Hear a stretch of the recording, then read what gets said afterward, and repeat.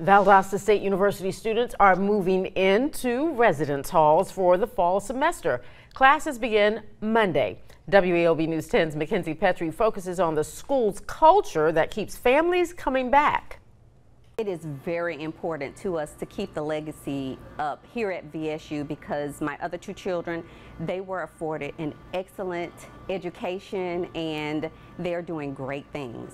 Valdosta State University is down 2 residence halls to house students. However, Dr. Vince Miller says the university still has availability for incoming and interested students. It was real important for me because, number one, comfortability, like just being around the area for a couple of years, finding out how the people are and how the area is, it was just real comfortable for me. Tracy Kincaid and her husband helped move in their 3rd son, Hunter Kincaid, who will be returning to Valdosta State University for his 2nd fall semester. We're actually about 90% occupied for fall, which is great, and we're still moving students in. We always have students that will show up at the last minute that are interested in Valdosta State and want to live on campus, and we welcome them in and are excited to have them. But one reason VSU creates family legacies is because parents say the school communicates well.